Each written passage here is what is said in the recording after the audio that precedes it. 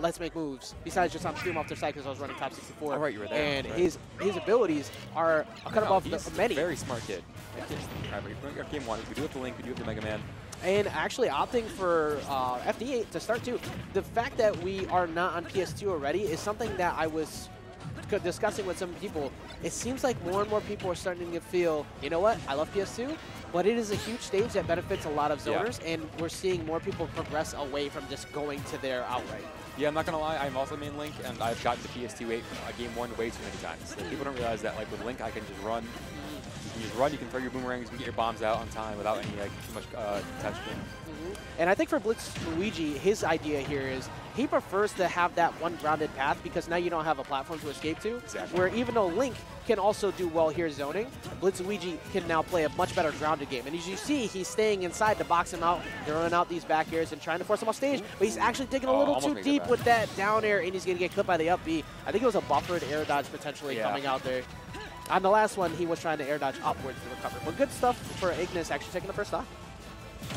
Ooh, but an immediate answer. Can we turn the mics down a little bit? I'm spiking really hard. Yeah, just in case anybody in the chat happens to be receiving that same thing. Apologies for that, but we just fixed it. What do you think, in your opinion here, how does Ignis need to focus on trying to deal with this Mega Man pressure? I think like to slow it down. Obviously, like with most characters, Link kind of struggle with the pellets, gets very frustrated by them. But if Link actually just like focuses on walking and like doesn't throw it too often, you can actually block a lot of them with the shield and try to like work his way in. Obviously not working every single time, but it's definitely a way to get in, and also staying aerial. I feel like you can do a lot of short hops boomerangs, which is a good thing. I think with the landing lag of boomerang, you can kind of convert off of it to hit it better than if you're grounded. I feel like. I like the fact that he's doing exactly what you just said. He's been progressively harassing him from at just far enough distance that he can get in with these short hop nairs to catch anything that might be, you know, a bad defensive approach or aggressive approach. But Blitz is starting to actually remove that, and that right there is so much free damage because you don't actually lose the leaves anymore. Yeah, you have to hold all so that. Good now. It's crazy. Oh, good early recovery. I like that update. Yeah, Blitz is trying to make sure that with only the one trajectory he could go now without the Souther to get back now, it's a very explosive recovery like he just did, and this time he's actually going to make it back after that. Yeah, I saw him pull the bomb up here to save it for the bomb recovery. Actually just throws it right at him. Got him down there. Yeah, you know, it's something you want to do to keep yourself safe because you're trying to put out pressure while recovering when you have an explosive recovery like that. Good back throw, recognizing that air dodge. Jump, I believe. Yeah, he did. Yeah, actually, did he? I think he teched that. Yeah, he did tech that bomb, so that helped him out. Could have died, but it was a good attempt to go for that. Doesn't get hit on those. He had the right call. That was so close.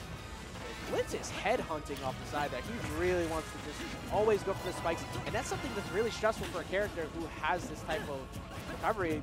There are many people who just don't go off stage this early in this game, and Blitz is not one of them. That does not let you recover for free. Demonstrating right now. He's really aggressive with these down airs. I actually like to see the same thing from Ignis, I believe, because like the nair off stage is ridiculously good. That move lasts forever. It's really strong in this game. It's such a good move now. Just thinking about drop down there as well. He's been opting to go for the bombs, but Blitz has been avoiding them. But you condition him in that way. Doesn't get hit by the fair that could have potentially led to a good edge guard attempt. Wow, you're not kidding with the leaf shield. That's nuts. That does so much damage. Leaf shield is actually insane. You remember to cut your head dispose. Like, that is, it's free. Like the moment you get hit by, you have to hold all of it as long as he doesn't let go of B.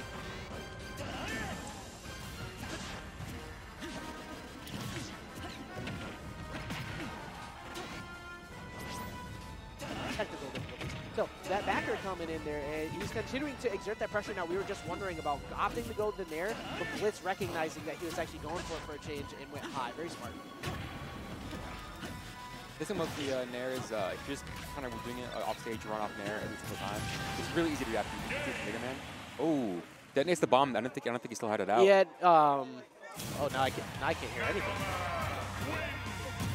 But you know, that was actually a very smart idea, trying to go for the cross-up, but BlitzyLuigy has been using out-of-shield options with that back air pretty much every time he's gone for the cross-up over this first set. So I think he needs to be a little bit more wary, maybe go for the cross-up and hold shield to actually punish him this time, because the up tilt is a pretty good punish. Oh, Lynx? Absolutely. Especially now that it hits behind first. It used to be from front to back, now it's back to front. If you cross up Link, he can hit you with it. If you react fast enough, he can hit you out of it for free. Yeah, so I think potentially we'll be seeing that going to this light. I think is giving clarification on the rule set from the looks of things. I actually forgot to ask Clipboards to clarify to make sure that we're still using our normal rule set here, right? Yes, it has not changed this week and last week. Because there was a couple people who were freaking out about the very well-received Genesis 6 rule set. I'm not going to lie, I would make one change, and then I actually really love the rule set. I would make about 2 to 3, but overall, I get it.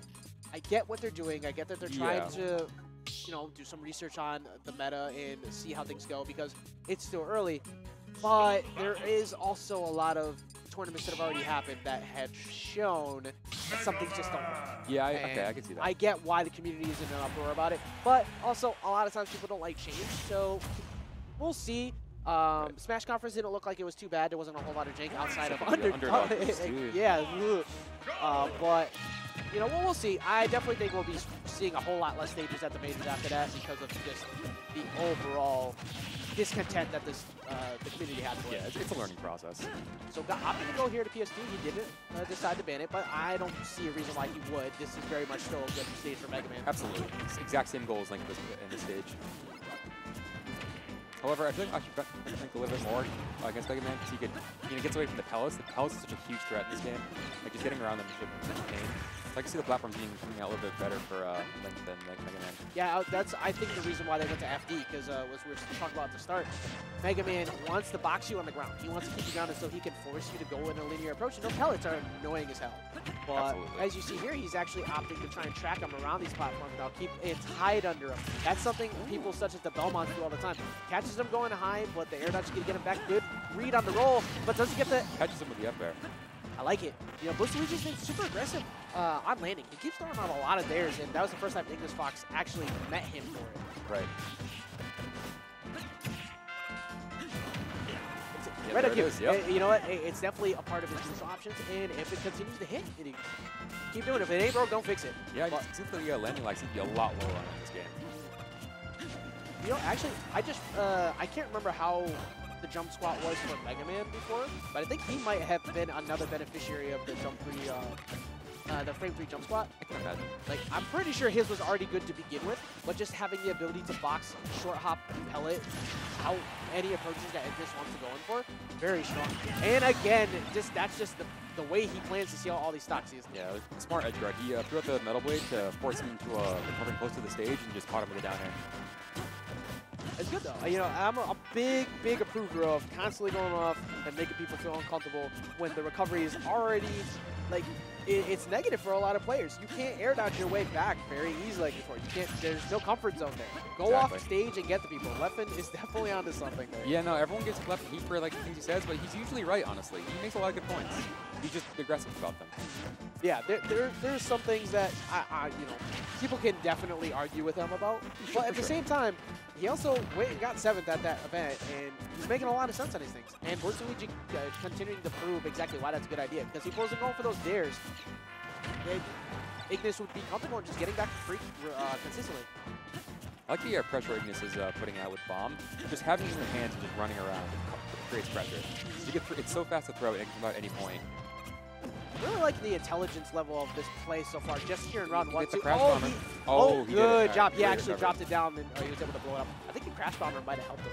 It might have, yeah. I might have him back towards the stage. Yeah, because there we go. Getting the back air finally outside of just a dare, able to get something at the ledge there. I think back air stronger in this game, isn't it? I don't know. There's still, it's so hard to get all, I'm trying so hard to get all these notes on all these characters, but there's 74, and we still have DLC to come. But I am learning as we go. This is the first Mega Man I've seen so far here. He's done a good job of it, but now Ignis really turning it up a bit, actually played more aggressive. I like it. A little bit delayed on that fair. I think he was attempting maybe to go for an air dodge read. Good movement from Blitzy, coming down with the leaf shield to keep himself protected. Again, another out-of-shield option. Yeah, that back air shield looks so good. It really is. It's super fast. And, you know, I don't blame Blitz at all for going for it, but Ignis has not made it at one time. And no punish on that either. Yeah, this is looking very grim. The up tilt, this is scary now because a parry up tilt at this point, sweet spot could actually kill with all this rage. For sure. Max rage, definitely. Up throw. Oh, a little bit late in the boomerang, but probably wouldn't have killed anybody with the boomerang. Yeah, you know, Mega Man very heavy. It's something that he needs to be wary of. The next up throw, yeah, at this point it should kill. And if it's on a platform, he's definitely Gets the craft armor on his leg. Alright, Smart waits it out. Oh, he's not gonna be able to make that back. A little bit too high, a little bit too far on that up B. Ignis doesn't look like he's too happy about that to begin with. But, oh well, gotta hold that. You know, it's definitely a learning experience dealing with Mega Man, and I definitely understand the frustrations. Yeah. But go back, watch this video, see where he was doing these options that we were getting caught by. Like every time you went for cross up.